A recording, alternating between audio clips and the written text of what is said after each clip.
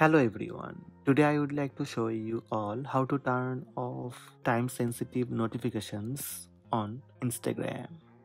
Let's have a look. First, open Settings app on your iPhone.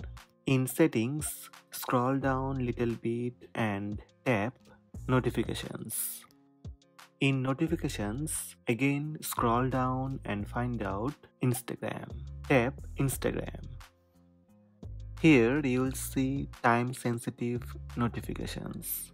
Time-sensitive notifications are always delivered immediately and remain on the lock screen for an hour. Simply turn off the button beside time-sensitive notifications. That's it. Go back to Settings and close Settings app. So these are the steps to disable time-sensitive notifications in Instagram on iPhone. Hope this video helped you. Please subscribe my channel by tap subscribe button.